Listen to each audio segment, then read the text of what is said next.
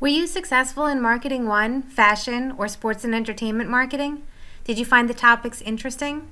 Do you want to know more about marketing, creating products, and starting your own business? Think you want to study marketing or business in college? Then Marketing 2 is for you.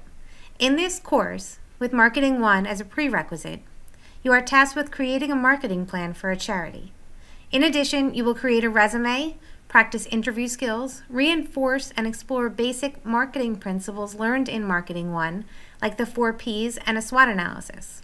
You'll research branding strategies that businesses use to keep you as a customer, and even those loyalty programs you always have to give your phone number out for. You'll even have the opportunity to develop a new product, just like the show Shark Tank. Speak to your guidance counselor about Marketing 2 or email Ms. Strouse with additional questions.